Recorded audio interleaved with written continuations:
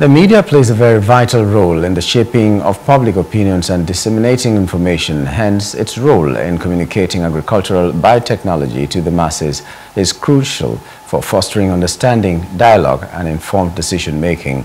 Those were the words of the Director General of the National Biotechnology Development Agency, Professor Abdullahi Mustapha, during a sensitization workshop on biotechnology and biosafety for Lagos-based senior editors.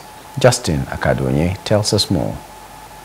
This is how we package it. Gathered at this hall are senior journalists.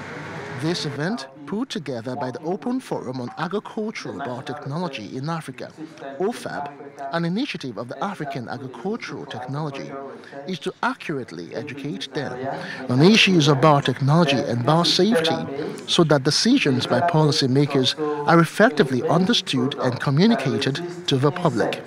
Biotechnology, as many of you know, is a transformative field that has the potential to address some of the most pressing issues facing our nation and the world at large. From agriculture to healthcare, from environment conservation to industrial innovation, biotechnology is at the forefront of driving this positive change. In recent years, biotechnology products and technologies have been used to fight diseases and reduce harm to the environment. Since its establishment in 2001, NABDA has strived to live up to its mandate. The DG CEO of the National Biosafety Management Agency, Dr. Agnes Asagwa, and the Director of Agric Biotech of NABDA, Dr. Rose Gidado, speak on the status of agricultural biotechnology in Nigeria, as well as its regulatory framework. So it's a thing of joy that OFAB is bringing about this program to help, to educate, to help, to inform the press about what actually agri-biotechnology is about. You're talking about GMOs. You're talking about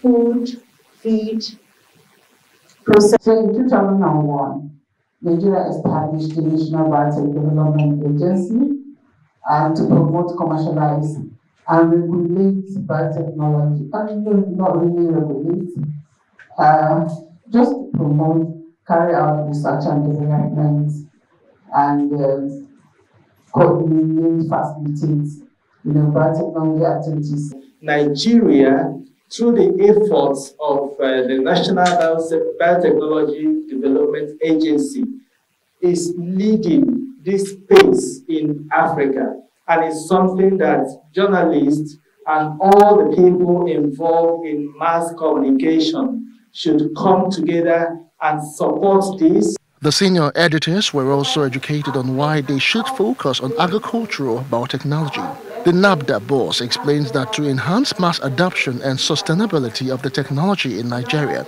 the agency developed modular and portable biodigester system that was highly optimized to enhance process efficiency. Justin Akadonye, Plus TV News, Lagos. Hello, hope you enjoyed the news. Please do subscribe to our YouTube channel and don't forget to hit the notification button so you get notified about fresh news updates.